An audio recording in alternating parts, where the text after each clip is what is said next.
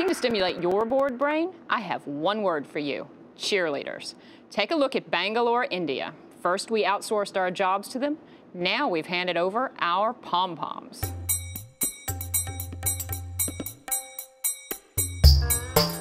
This is Bangalore, India, the epicenter of outsourcing and the poster child for the new India, with its unique mixture of traditional living, colonial past, and cosmopolitan sophistication.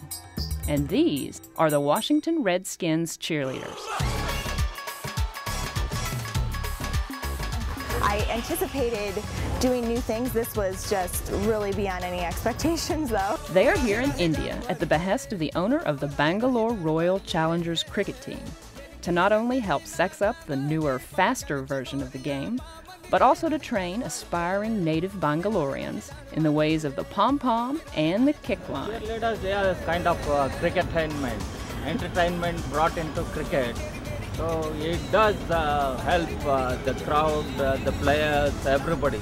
The Redskins cheerleaders are but the latest example of a preeminent American export industry, American culture.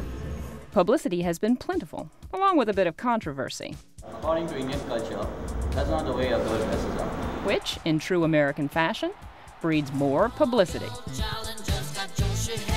The match is more important than the cheerleader, so it really does not matter where they're coming from and what they're doing out there. So why are we giving them so much of importance? And finally, the most important question to those behind the fledgling league: have the cheerleaders made the game more popular? Brings in more viewers into the stadium. No, I don't think so. I mean, the spectators come to watch cricket and not the cheerleaders. Cheerleaders are just a cream on the cake.